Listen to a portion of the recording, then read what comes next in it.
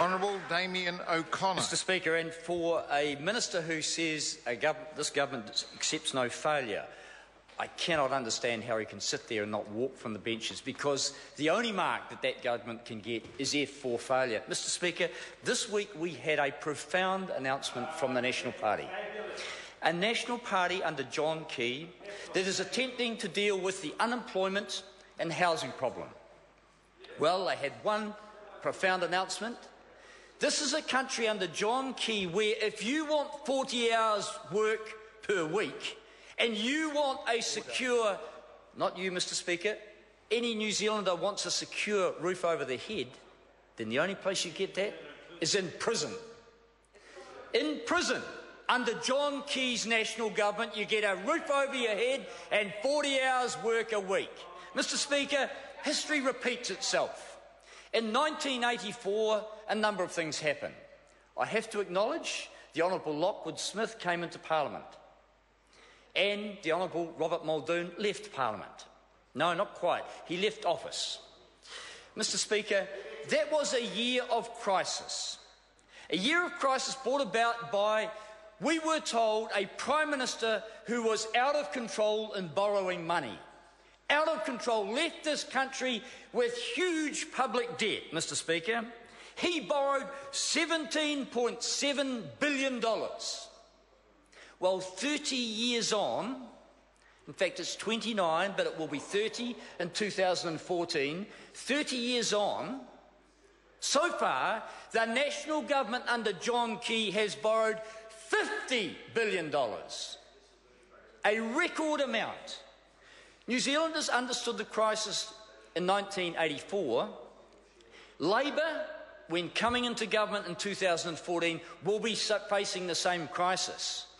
It's a crisis of confidence, Mr Speaker, brought about by a government that fails to make the hard decisions, fails to intervene when necessary, and is failing New Zealanders every single day. Mr Speaker, next year, if John Key is allowed to continue, he will have sold off strategic electricity assets. The dollar will remain overvalued because his government refuses to intervene, as most other Western countries are doing, to protect their exporters, Mr Speaker. Unemployment will continue to be at record levels, Mr Speaker. 20% is a fair calculation of those unemployed and underemployed. Kiwis up and down this country are saying, how come these are the ones with jobs? I'm working harder for longer and I'm worse off. Well, John Key's rhetoric and his smarmy smiles don't work anymore. Kiwis are starting to ask, where are we heading? The gap between the rich and poor in this country is grown more than it has ever been before. Why, Mr Speaker? Well, because when John Key's government came into power, it cut the taxes for the rich. It put GST up for the poor, Mr Speaker. It increased petrol taxes. It's increased school fees, Mr Speaker. Ask a parent about the cost of so-called free education that Mr Burrows was rabbiting on about. There's no such thing. And no such thing as free health care. We have public health and education systems, but under the national government, they're far from free.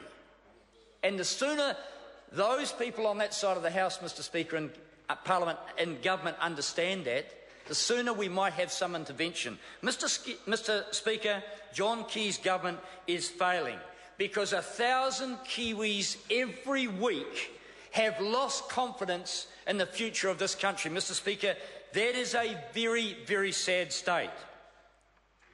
Mr Speaker, what has National done in 5 years? Well, when they came in, they started out by taking off the Auckland regional petrol tax. We heard some ramblings about road funding.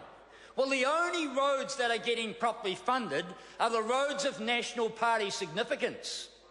The roads of National Party significance, to the point where we have a Southern Alliance of South Island councils coming together to try and defend their funding, acknowledging that their funding has been cut because the national government refuses to top up their roading funding.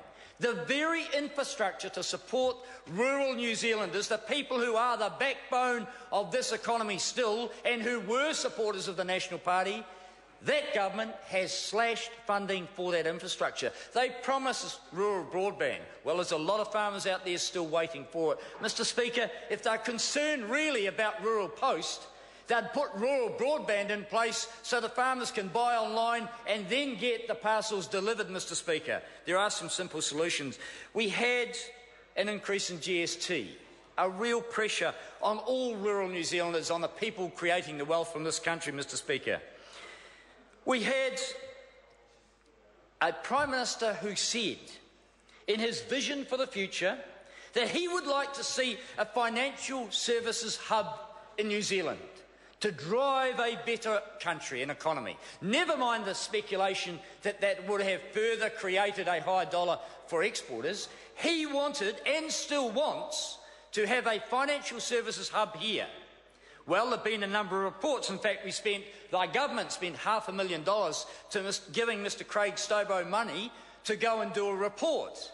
There's a huge debate between Treasury and Mr Stobo and Mr Key about the value of the financial services hub. But mark my words, Mr Speaker, the Prime Minister is determined, once he's sold SOEs, once he's allowed the partial float of units in Fonterra, to get on and create a financial services hub, just like Ireland and just like other countries where we've seen rorts in the... Sorry to interrupt the member, but the time has come for the dinner adjournment.